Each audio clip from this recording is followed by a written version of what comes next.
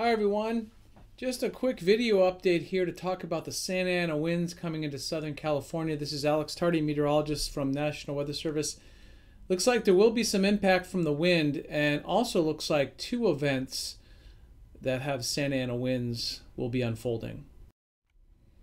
Here are the key points. This is Santa Ana number 3 for this fall. Fuel moisture is wet for the widespread heavy rain last week. We'll see on election day. Humidity will be very low, though, on Wednesday and Thursday, so we're going to have a lot of drying. The winds will be moderate, locally strong offshore, so the wind-prone areas could see some strong winds for sure. Late Tuesday night and all through Wednesday daylight hours. The morning could be the strongest in the canyons and highway passes, where they'll be most at risk, such as high-profile vehicles. Several hours of elevated fire weather danger. The fuels will be drying significantly, so we'll lose a lot of the benefit from last week's rain. Another Santa Ana wind is on track. Not the same type or intensity, but on track for late Friday through Saturday this weekend. More low humidity and gusty winds, especially Saturday morning offshore winds again. Okay, we had beneficial rain. You can see on the right-hand side, where was it most unusual and heaviest? Yes, San Bernardino County mountains and the Inland Empire. The purple shaded for a 2-week period, almost 8 times as wet as it normally would be for that same period. Temperatures were cool too, that same area. Not a coincidence. It was cold during the storm, but also after the storm with cold nights. Very beneficial. The atmospheric river struck Southern California and moved up into Utah in the purple shaded area.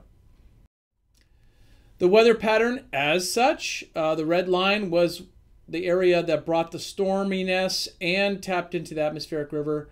So this is an average weather pattern of the 2-week period. Cold air was brought down from Western Canada with this weather pattern.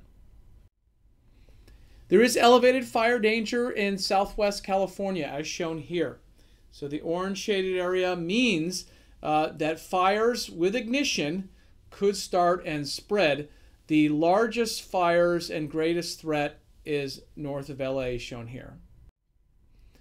The wind will be the biggest impact, I think. The wind corridors, the mountain passes and canyons.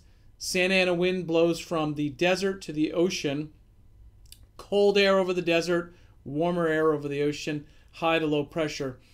These wind corridors in orange will see wind gusts up around 50 miles per hour. The most wind-prone areas up around 70 plus miles per hour. So we got to watch out, especially on Wednesday, starting late Tuesday night in those dark shaded areas, the Cajon Pass, Highway 60, even parts of the 10 going through Beaumont, Highland Springs area, and then down in San Diego County as well, Interstate 8, and not to forget Highway 78 in San Diego County. All right, humidity will be really dry, so this is going to be a dry event. Dry air coming in from the Great Basin behind the storm system passing to our east. Humidity down to 10% a lot of areas. Temperatures, it'll be warm, not hot, but temperatures will be above average, well into the 70s, maybe touching 80 in the warmer spots on the coast. Mountains, notice the mountains, how the cold air rushes in with the Santa Ana wind on Wednesday. But then we see significant warming on Thursday when the winds relax. Humidity is going to stay low most of the week, and then we're going to see another surge of Santa Ana wind with humidity back down again, 10 to 15% on Saturday this upcoming weekend.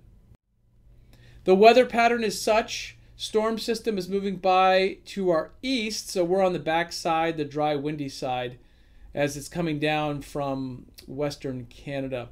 It does set up the weather pattern, though, to deliver those offshore flow. Okay, the storm is going to exit on Wednesday, but we're going to see another system coming in across the Great Basin.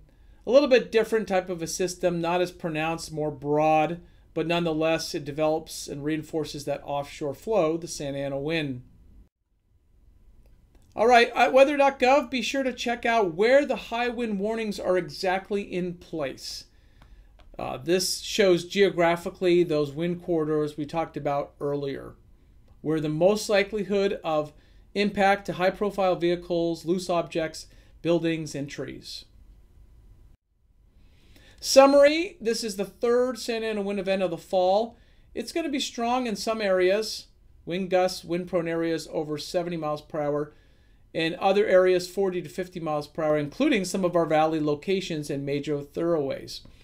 The fire weather danger is there, though we're calling it elevated because we have a lot of wet fuel that will be drying. Another Santa Ana wind will follow on its heels, it looks like, late Friday into Saturday with continued drying and erasing a lot of the benefits we saw from the rain last week. Here are some links across Southern California to check out for weather.gov at San Diego. You can follow the current weather at the link shown here.